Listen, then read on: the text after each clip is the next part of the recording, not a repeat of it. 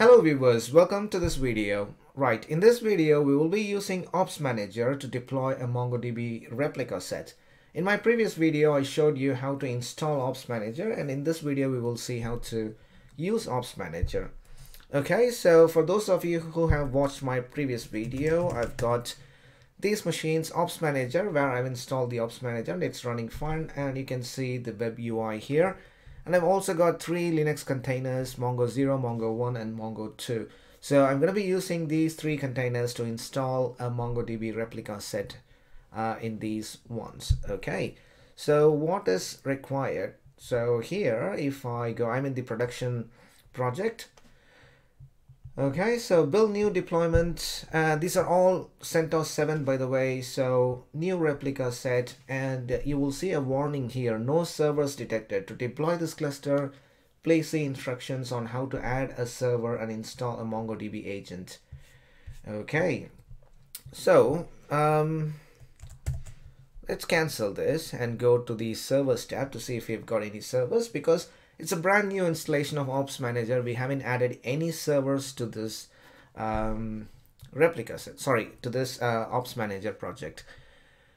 If I go to the architecture here, so if you want to deploy a MongoDB replica set on individual machines, so there needs to be something that's running on these machines that can talk to Opsmanager. So that is the MongoDB automation agent. So you need to install the agent on all these machines, and then Opsmanager will be able to send the commands to the agent, and the agent will then configure the system to be a replica set. Okay, so the first thing is we need to install the MongoDB agent, the automation agent. So once we install the agent on all these machines, then we can see them. They will be managed by the Opsmanager, and then you will be able to see the servers in this page here. Okay, so how do we add the servers? If I go back to process and follow the instructions, new replica set, no servers detected. To deploy this cluster, please see the instructions. Okay, so all my machines that I want to manage are CentOS 7, so I'm going to go with this option. Otherwise, choose the appropriate option. Which one? Rel 6? No. Suzy, Amazon 2 if you want. Yep, so let's go with that one, Rel 7, CentOS 7 or Amazon Linux, or if you're using Amazon Linux 2, then choose that option.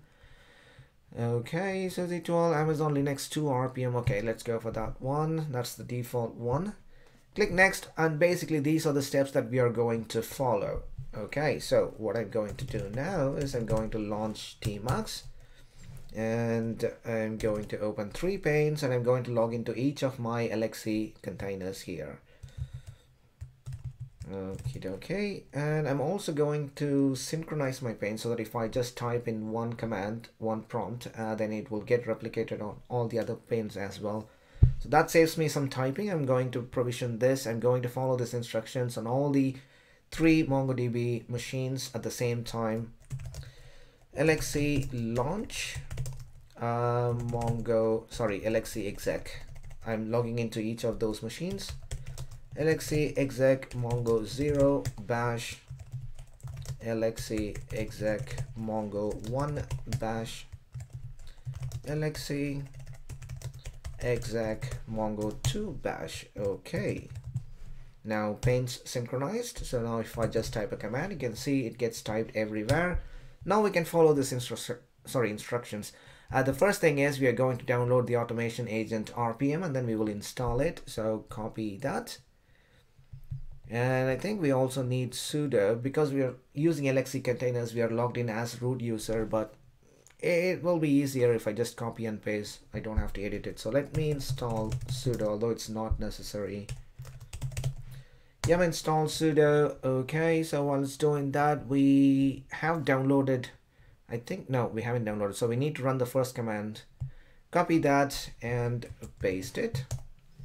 Cool. So if I do ls, we've got the automation agent RPM downloaded. So now we can install it. That's installing, and what we now going to do is generate the key and update the automation agent's configuration file. So key generated, and that's the key, and we are going to edit the automation agent's configuration file on all the machines. And the 3 things that we are going to update in this file are the group ID, API key, and the base URL. If you're following this in the production environment, make sure to generate individual API key for these individual machines, but I'm just showing you how to do it. So this is just my test environment, so I'm using the same API key for all the 3 machines. Okay, so the group ID is that one. Copy and paste it here after group ID. And then the MMS API key, which is this one. Copy and paste. And finally, MMS base URL, which is this one. Copy and paste. Okay, so those are the 3 things we need. And then now we are going to create the directory /data, which will be our database directory. So change ownership to MongoDB. Okay, that's done. And finally, we are going to start the automation service. Okay, so that's started. System CDL status MongoDB MMS automation agent, and it's running fine. Let's log out LXA list. Okay, so we don't need the terminal anymore. Close that and we can verify the agent. Okay, click cancel, and if we go to the servers tab, now we can see all these servers. Because we have installed the automation agent, it is contacting the ops manager, and now we are able to see all the servers that this ops manager manages. Okay, and the next thing I'm going to do is activate monitoring on all the machines. I'm also going to activate backup. Activate backup. Activate backup. Activate backup. Review and deploy. Confirm and deploy. Okay, so very soon it will change to green, all the monitoring agent and the backup agent, but we don't have to wait for that. Those are just monitoring and backup agent, but what we need is the automation agent, which is already running. You can see here MongoDB agent is actually running, and the monitoring and backup daemons are also running. So now we are good to deploy a replica set through Opsmanager on these machines. So new replica set, give it a name, whatever name you want, and then whatever version you want. I'm going to stick with the latest version 4.2.2. And process name. Okay, so why is it showing Mongo-0 for everything? That's because we haven't updated the member configuration. So the first member is Mongo-0, second member is Mongo-1, third member is Mongo-2. If you want to add additional members to this replica set, you can just go ahead and add a new server and then add this later. Okay, so replica settings, advanced configuration. I'm just going to leave everything default. If you want, you can have a play with it, and then click create replica set. Invalid configuration, the required attribute log path was not specified. Okay, I must be missing something. Cool, yeah, data directory and log file, that is mandatory. /data, and the log file will be /data mongodb.log. Okay, create the replica set, review and deploy, confirm and deploy. Okay, so now it's going to provision as a replica set. We can look at the status, what it's actually doing. It's empty at the moment. Let's wait. Nope, it's still not there. View status, yeah, cool. And you can also look at the individual details. So what it's doing now is it's downloading the MongoDB binaries, and then it will start the process, wait for all the members in the replica set to come up, and then it will initialize the replica set, and so on. Okay, so let's wait for that. Once it turns green, we should be able to see some metrics, and we can manage everything from the ops manager. Okay, I'm going to pause the video and come back when the replica set has been provisioned. Alright, so the replica set has been provisioned, and if I click here, you can see, so that's the primary and that's the secondary. Those two are the secondary nodes. And if you want to connect, you can look at the how to connect to this replica set.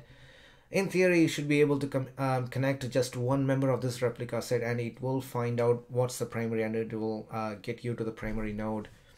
And we can also look at the metrics. If I look at the metrics here, it shows the op counters, and if you want, you can turn on any of these charts for example, process CPU, system CPU, and it shows that for the primary node, secondary node, and secondary node, process CPU, okay, system CPU, and disk space used. That's disk space used. So that's something that you can monitor from this Opsmanager web UI. Okay, so that's deployments, and now you can go ahead and provision other deployments, other replica sets or sharded clusters or just standalone MongoDB instances. And you should be able to see that from here. Monitoring agent, backup agent, automation agent, everything is running fine. And it also gives you some information about what's the server, how much memory it has got, how much CPU it has got, and so on. Everything is showing like 16 gig because I haven't restricted my LXC containers for any specific amount of memory. So it's using my host machine's memory, which is 16 gig, and they're all running CentOS 7. Cool. So that's how you use Opsmanager to provision a replica set. The process is going to be quite simple, quite similar for the other types. For sharded cluster, replica set, standalone, or you can also use an existing MongoDB deployment. If you want to bring your existing server into Opsmanager, you can just install the MMS automation agent, and you can then start monitoring and managing using the Opsmanager. Okay, I think that's all I wanted to show you in this video. Thanks for your time watching. Please give it a try, and if you've got any questions, let me know. I'll be happy to help. And don't forget to subscribe to my channel. I will see you all in my next video. Bye-bye.